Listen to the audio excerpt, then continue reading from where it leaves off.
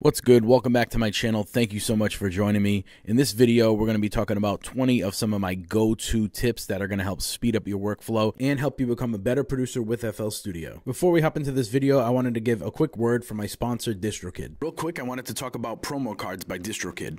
Promo cards are a great way to promote your music on social media. They're also a great way to save yourself time and money so you don't have to outsource to a graphic designer or figure out how to do it yourself. To access promo cards, simply go to your More menu, click Promo Cards, select a song, and instantly have tons of generated images for your social media platforms. To download to your camera roll, just simply click and hold. Then you can upload to your desired platform. If you don't have an account with DistroKid, hit the link down in my description to get 7% off now. Let's hop back into the video.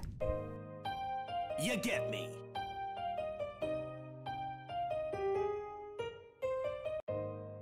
To copy and paste the plugin with the same settings onto another track, go to this menu drop down, click and hold Save Preset As, and drag it on top of the mixer track that you want all those settings to be on top of. Let's say we want to delete all the plugins in one mixer track at once. Simply right click, go to File, and hit Default.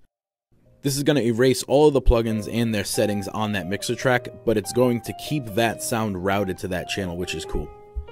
Now next, if you want to keep a plugin on top, and what I mean by that is have it be on top of all these other plugins and playlists, simply right click on that menu, go down to Detached, and now anytime you X out of a window behind it or on top of it, it's going to keep that plugin on top. It's great for dual monitor setups and multiple plugin views. To enable the frequency spectrum inside a Parametric EQ2, click this drop down menu and enable that spectrum. Keep in mind, this is a newer feature, so you're going to have to update if you don't see this feature inside of Parametric EQ2. This view makes it so much easier to see hot frequencies and frequencies that you may need to boost a little bit. Something that really saves me a ton of time and speeds up my workflow is saving my own presets. Let's say we want to get this EQ setting just right and we want to save this for future reference.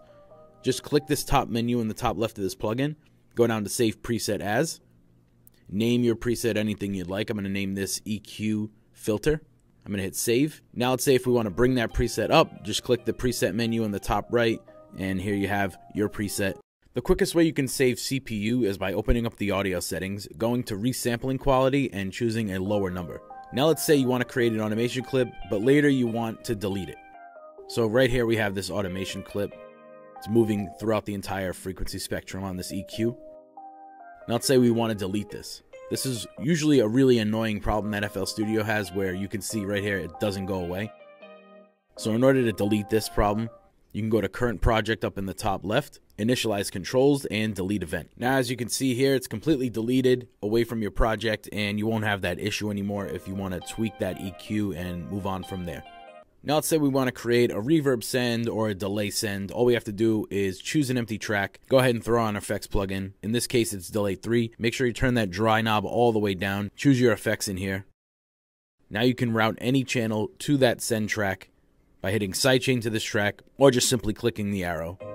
Now you can adjust this level to your liking with that effect on there.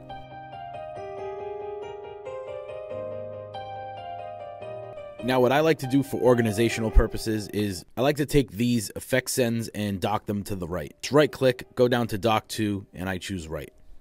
This is going to help a lot with your workflow. It definitely helps me. I like to keep all my sends on the right and buses on the left. Another send or auxiliary tip is throwing an EQ after that effect to help shape and mold that effect and that sound afterwards.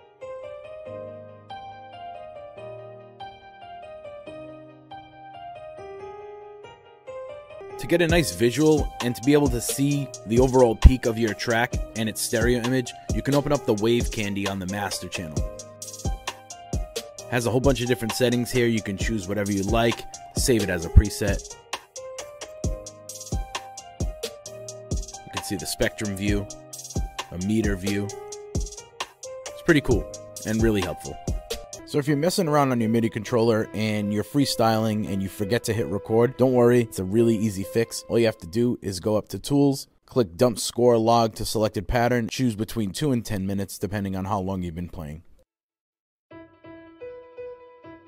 Now you can easily take these notes, fine tune them, make your adjustments, and keep moving. One of the last few FL Studio updates, they added this amazing section called Precomputed Effects. You can use these knobs inside the sampler to easily shape your sound in any way. One of my favorite features is this boost and clip knob right here. You can easily boost it and add some clipping to your 808s. That's what I use it for the most.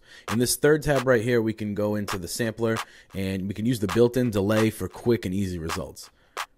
It's got echo and delay and another thing called fat mode. You can mess around with the mod X and mod Y knobs. You can add some ping pong and you can change the timing on that as well. Really convenient, and it saves on a lot of CPU because you don't have to add plugins. Next, if you want to change the key of all of your sounds at once, it's pretty simple.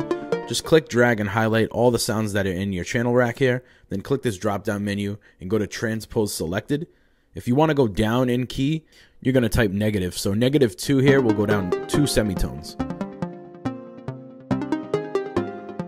And if you want to go up in key, go back to Transpose Selected and just type in 5, for instance. We're going to go up 5 semitones. Now let's say we want to record some live automation on this parametric EQ2. Very simple. Just go up to the top record button, click on it, and you can choose Notes and Automation. Now, while it's playing, you can click and drag this, and anything that you do to this parameter right here, it's going to record and track that as automation.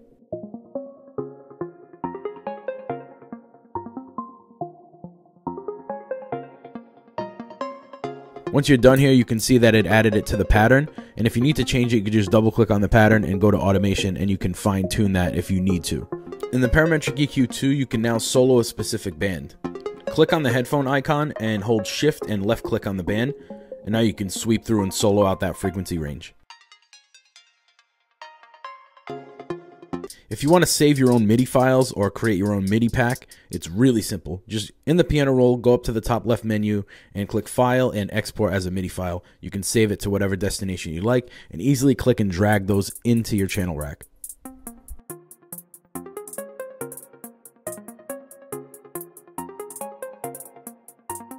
In the playlist, you can easily make patterns unique to quickly add some variation and originality to your tracks.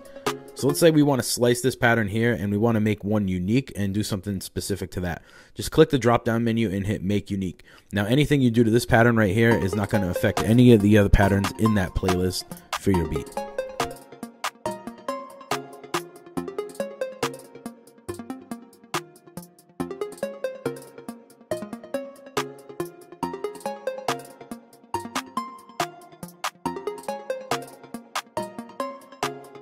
If you want to route some sounds into a bus channel, it's really simple. Just click, drag, and highlight all the sounds that you want routed, go to an empty track, and hit route to this track only. Then you can rename it whatever you like, melody bus, drum bus, etc.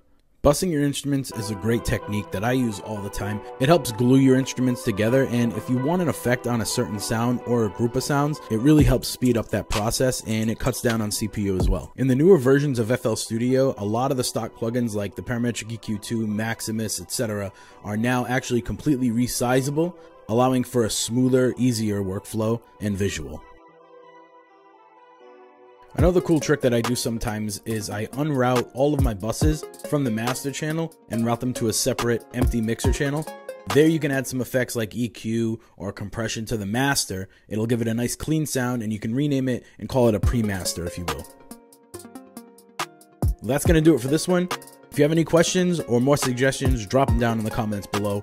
And as always, share this with a friend if you get me.